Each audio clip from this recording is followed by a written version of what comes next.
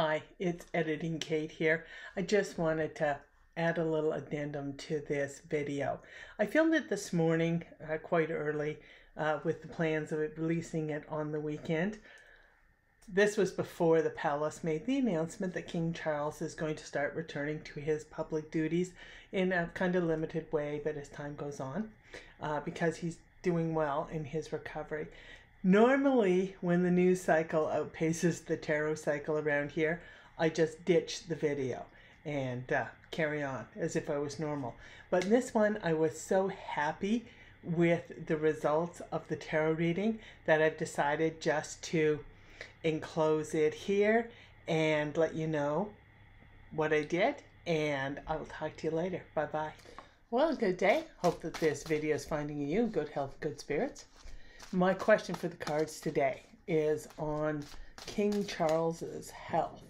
Of course, the king was diagnosed of having cancer in February of this year and has been undergoing treatment. It's kind of withdrawn very much from public life because, like anybody who's undergoing that kind of very harsh treatments for cancer, his immune system has been weakened, and of course, being out in the public and crowds and that sort of stuff is the last thing you really want a 70-year-old man undergoing cancer therapy to be exposed to. So it makes perfect sense that he's kind of moved on.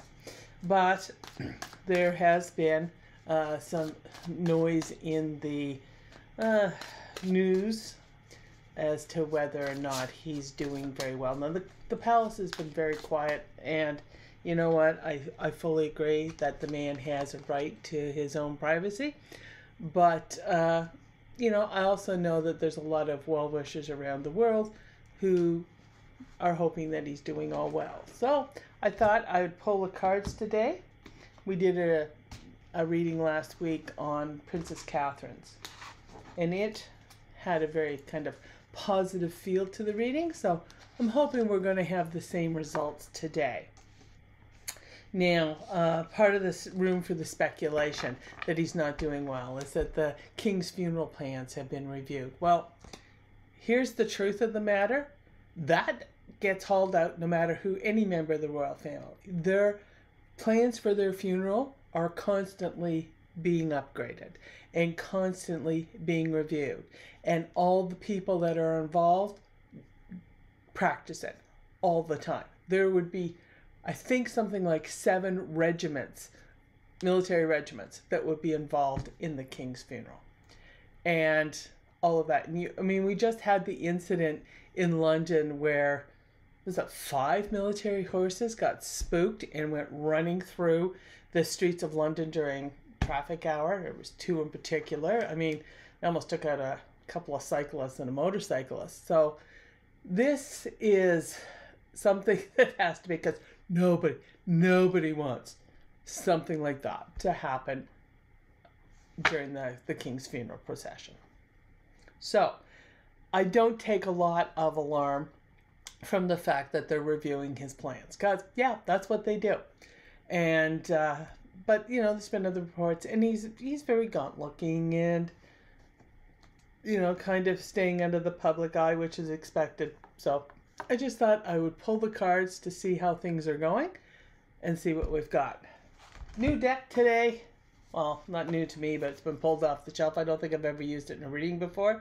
And we are using the Tarot of Opposition. Interesting deck. Probably going to do a review on it, but won't be out for another couple of weeks. But it has the upright and the reversed depiction of the card on the same front, and you'll see as we're going along. So just going to do your standard Celtic Cross on this, which is of course my favorite layout.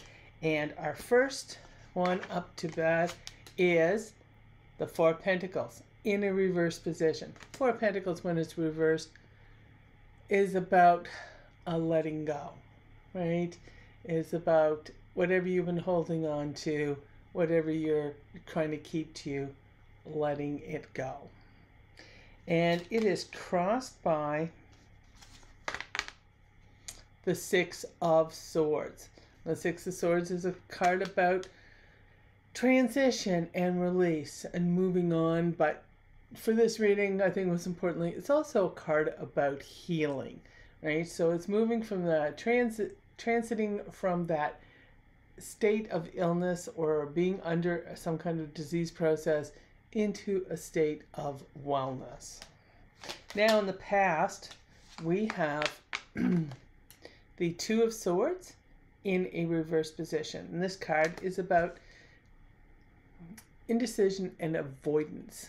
And the king has never, certainly when he was Prince of Wales, was never a particularly confrontational individual. So I don't see him as a person who like identifies a problem and goes and deals with it. I think there's been a lot, and he of course has been very sheltered and protected by the system, the courtiers and the palace and all that sort of stuff. But that doesn't help you when you're the one on the business end of a cancer diagnosis, right? There's nobody in the group that can protect him from what he's going through now. So he really is, in many ways, very alone in this process, as anybody who is undergoing a serious illness, right? It's a scary place to be. Been there, done that, got a lot of respect for those who deal with it. In the future, we have the Four of Cups. Now, this is a card about contemplation and allowing things, it's the whole idea that the 3 cups are spilled or have been drunk, and the person's just kind of sitting there like, what are they going to do next? Sometimes gets reported as kind of like boredom, but there is that one card that comes out, the one cup that comes out, and that idea of gift from spirit. This is, I am sure, a time of deep contemplation for the king, because, like I said, it's a journey you take by yourself, no matter how many people you have around you. Now in the sky of the reading, which is kind of like the overarching goals or the objectives, if you will, or what you're aiming for, we have the Ten of Swords in a reverse position. Ten of Swords in reverse position is a fantastic card for this, because it is a card that's about resisting. You're resisting just, laying down and letting it go. It's about regeneration. It's about perseverance. So the king is still in good spirits. He is not giving up. He is moving towards whatever kind of treatment processes he went. And let's face it, none of these treatments are particularly easy to undergo. Certainly on his schedule, it looks like, because he's often traveling to medical centers, it looks like he's probably undergoing radiation therapy for whatever kind of cancer that he has, as opposed to chemotherapy, which could be done in a more private setting. And in the foundation, the underlying energy, well, the energy that holds this thing up, we have the Queen of Swords in a reverse position. Now, the Queen of Swords, when she's reversed, can be very overly emotional and very cold-hearted. But this is one of her strengths, is she can be very critical at sorting things out. And I would say that the Queen of Swords in this position, who I possibly think is Camilla, his queen, literally, she is extremely protective of him, and she is not going to let anyone, family, courtiers, palace officials, whatever, interfere with his peace of mind. Like, I really have that feeling that she is going to be a tiger in this corner. And in the message from Spirit, Hanged Man, hang in there, man. Hang in there. Contemplation, waiting, developing, some kind of perspective, but also a state of limbo, a state where you're kind of waiting for things to happen. He's not in the driver's seat. Nobody with a serious illness is in the driver's seat. You are the recipient of what is happening to you. right? So your body's doing its thing. You have to deal with symptoms. You have to deal with this. You have to deal with knock-on side effects. So you really do have a sense of loss of control. But this is an idea that it can be done in a peaceful manner. You are waiting for something to happen. You are having a greater perspective on what other people are going through. And again, we have this second card that talks about contemplation. In the environment, what other people around are talking about, the people that influence, and you know, God knows the man's got like a gaggle of them. And we have the Two of Wands in a reverse position. This is about being in your comfort zone. So he is very comfortable in where he is. You know, he's in his normal settings, right? He is powerless. I mean, I don't care how high you are on the totem pole. When it comes to these kinds of things like cancer diagnosis, as individuals, we are powerless over it. We have to accept. That's when it comes back to that contemplation. So there is this disruption to his life. Now, so far, there hasn't been disruptions scheduled, really. Like, he's still on for a tour of Australia in the fall. And there's been no indications that that is going to be canceled. Obviously, it will depend on how he is feeling.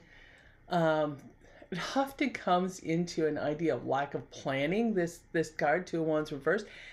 There's no lack of planning in a royal life, right? I mean, they're about as spontaneous as a shuttle launch. For months out, their schedule and their requirements are laid out in front of them. So, yes, planning may be disrupted, and that's the nature of any kind of these beasts. Hopes and fears. Oh, the King of Cups. King of Cups is an outward-looking energy. It's very wise and mature. It's diplomatic. It's balanced. It's a generosity of spirit, and people are attracted to the King of Cups because the King of Cups gets them on an emotional level, right? He's the one, when you talk to him, you feel heard, that he understands what you are going through. This, I think, is going to be something that Charles can build on. He's done it throughout his life, where he has tried to be sympathetic and understanding of the position that other people have, despite the fact that he literally grew up, in a fabulously wealthy and privileged environment. But he has been smart enough to recognize that not everybody has lived like that, and he has been extremely sympathetic. And you see it quietly in, the village that he has built, and that, people that have tenancies on his lands and that sort of stuff. He's actually not a bad guy. And this is from someone who doesn't like monarchy as a system. But I don't think the king himself is a bad guy. I think the system stinks. But that's another story. Final outcome. Page of Wands. That's interesting. But it's a vital energy. It's ideas and creativity and inspiration and exploration and moving in. And most importantly, when a page is in its upright position, it's about good news. And the good news message from Spirit is going to be delivered right now, because we're at the end of the Celtic Cross. And it's the sun. The sun. Oh, you couldn't guess for a better job here.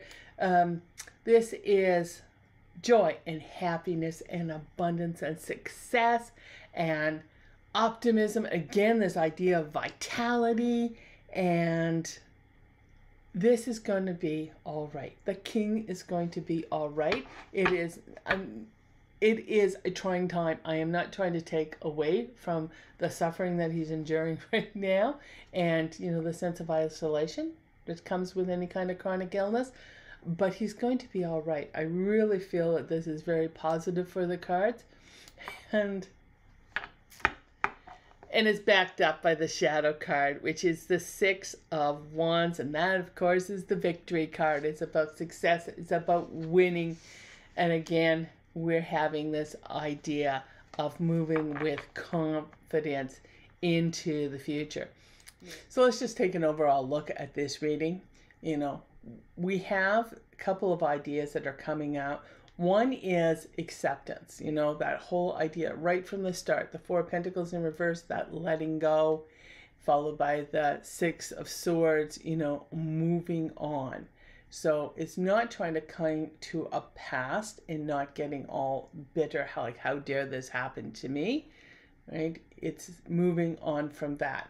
Another thing that's coming out in this reading is the idea of contemplation, or taking a time to find out where your true values are and what's going on around you, and just being reflective on both the past in your life and where you're going. So we have that Four of Cups in the future position. That's a card about contemplation.